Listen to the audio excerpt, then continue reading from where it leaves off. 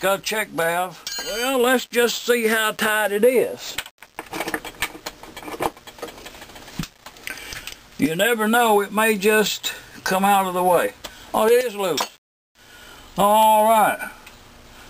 Now, this is the type that has the flat washer in yonder, and I do see it shiny down in there. It don't have a screen, so this may be a little better engine than what it appears to be. It don't appear to be bad anyway. That came loose, and that came loose. So mostly what we're going to have to deal with here on the get-go, the part that I can see, and probably from experience, that gas cap right there is corroded really bad. So I think that it will probably disintegrate when we try to remove it. But we'll give it the best shot. And even these two bolts here, that's the only place they'll go, so you can't go wrong. We got this, and I can see already that, I don't think you can see it, but when you're looking at that shaft where it's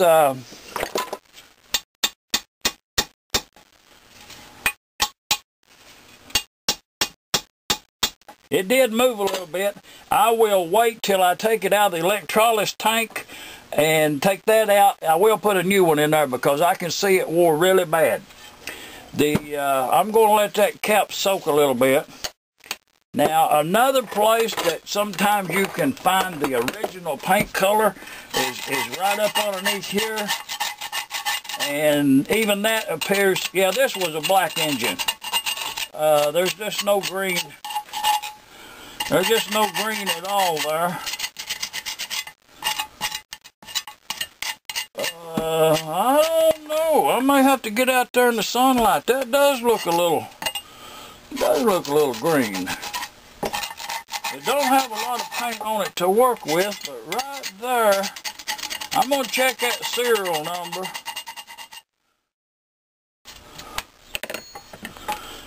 I'll spray that down, let that soak a little bit, and then we'll get back to that.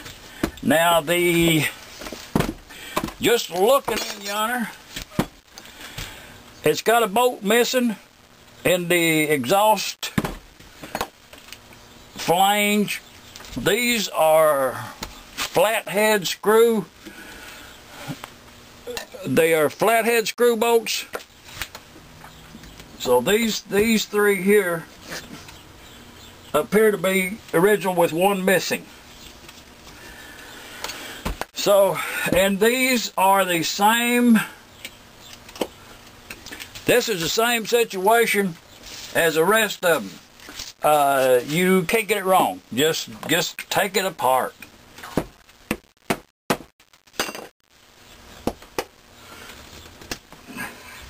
That right there was a little bit tight, but came loose.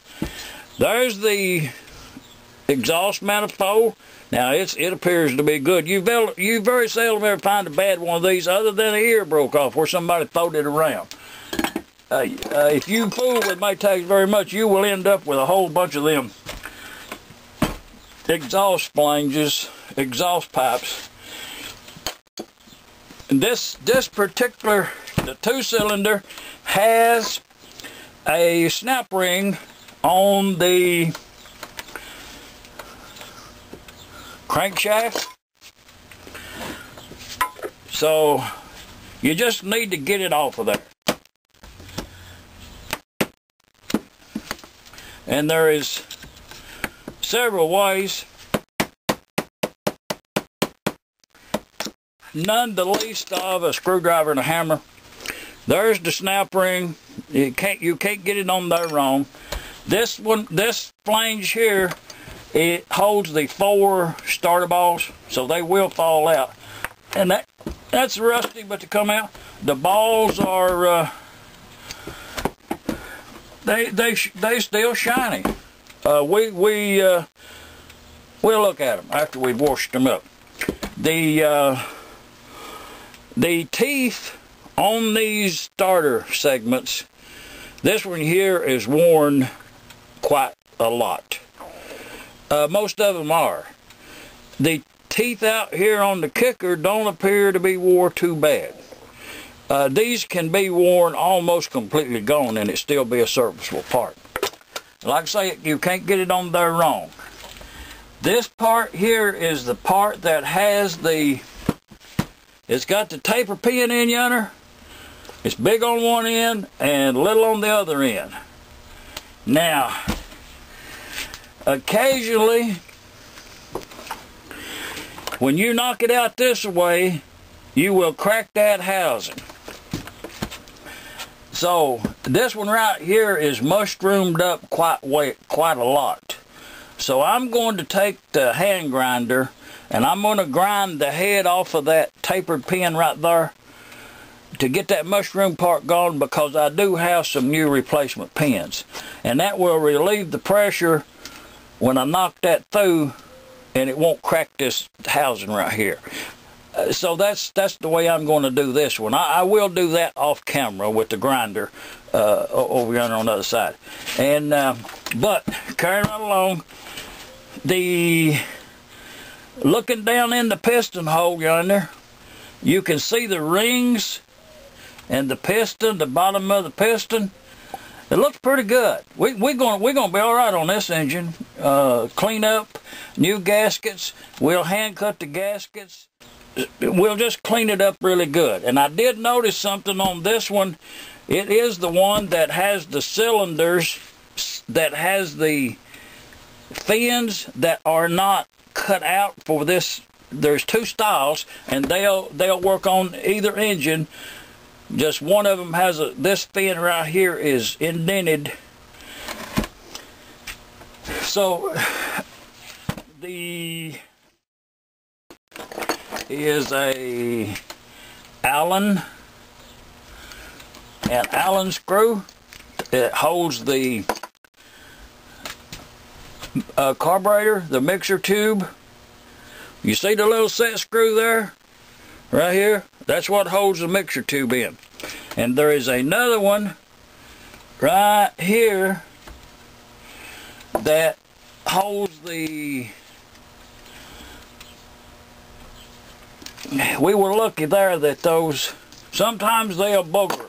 And they're hard, and if one of them don't come out and you round it, they just ain't no easy way to get it out. But they're two of them identical. This one holds the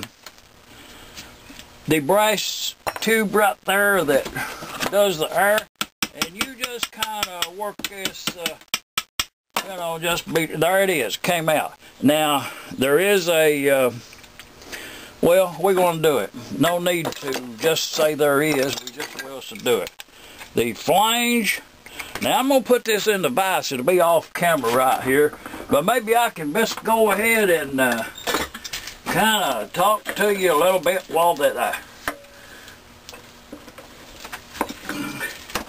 okay, that was pretty easy to get loose, and all I did is loosened up that jam nut right there just ever such a little bit, and then this part will screw off. We'll clean that up separate. The jam nut right there we'll take off and clean up. You can't get it wrong. Just get all of these parts apart. And that's the reason you need to take all of this stuff apart to make sure this didn't have anything in it either. That's just the open chamber. Clean everything up, and that way when you get ready to start your engine, you'll know what kind of soot and dust and rust in there. And if it don't start, you will know why.